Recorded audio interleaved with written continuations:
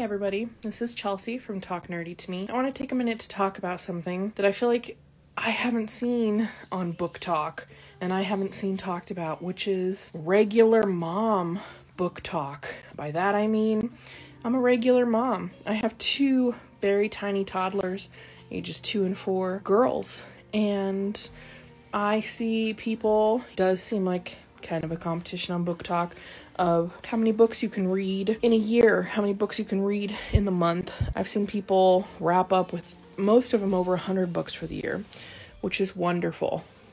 Great. I wish I could, but I'm lucky if I get through a book a month, and that's being very generous. So I think I started this journey in the summer when my best friend summoned me to start reading smutty books with her. I started and I tried to read Ice Planet Barbarians and I wasn't into it. Then we kind of started picking our own books. Fast forward, I think I read 7 books for the year.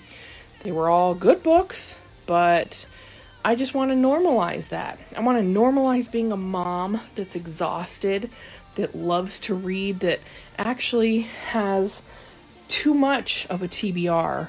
A very, very huge TBR. Like I said, I'm lucky if I can get through a book a month. I do remember, I think, I'm probably missing some that I'm forgetting, but what I do remember is I read, my first book was Promises and Pomegranates. Anything that's a Hades and Persephone trope, I'll eat it up. I don't care. It can even be terrible, but I really liked that book. The second book I read was Neon Gods, which will forever be one of my favorite books, even if it's not one of my kinks. I don't care.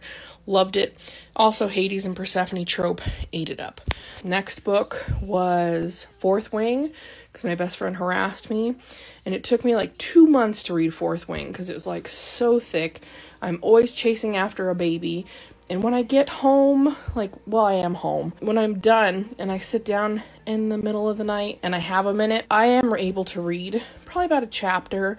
But sometimes I'm just way too exhausted and my eyes are bleary and I just don't have anything left in me. I finished Fourth Wing. I was obsessed with it. I devoured it as fast as I could. Then I read Mexican Gothic, which is one of my favorite books of all time. I'm obsessed with Silvia Moreno Garcia. She's an auto-buy author for me. Then I made my best friend read that and we buddy read it and it was great. Then after that, I read Vampires of El Norte by Isabel Cañas, and I also obsessed with that book, devoured it. I tried to read Starling House. I hated that book. I hated it. If you know what I'm talking about, my giant, very messy, very unorganized, ridiculous bookshelf. There's books actually behind all these books, and there's some of my slimes. I just want to normalize that.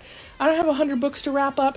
I don't have top 10 of the year because I didn't even get to a top 10. But I just want to normalize being a mom that likes to read, that reads as much as she can. With that, stay nerdy. I hope I get somebody that understands where I'm coming from.